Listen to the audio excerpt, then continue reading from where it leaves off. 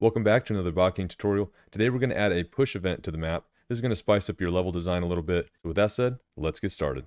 Alright, so in this project I have a dungeon that I want the player to enter. However, he can't jump up there. So we need to give him some help and just have a little puzzle for the player to solve. Alright, for a basic push event, we can go to Events and we can go to Physics. Here we have an example push event. You can just plop that into the scene right here.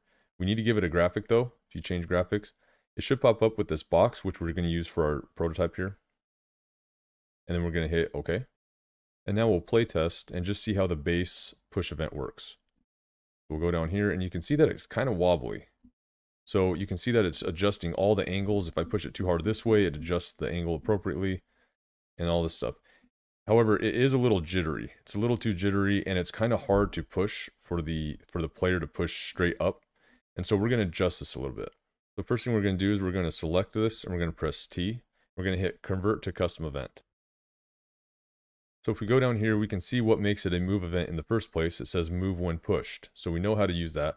Now we can go down here to orientation control, free using physics. And this is why it was changing directions depending on how we pushed it. So we can actually select another option here and we're going to say fixed. So this way it's going to be fixed in the orientation that it is in. And that should be all that we have to do. So I'm going to hit OK and play test. And now we can take our player down here and start to push this block. So push it that way a little bit and push it up. Now do note that it goes depending on your speed. So if you're walking, it's going to go super slow. If you're running, it's going to go a little faster. And now we can get to our dungeon.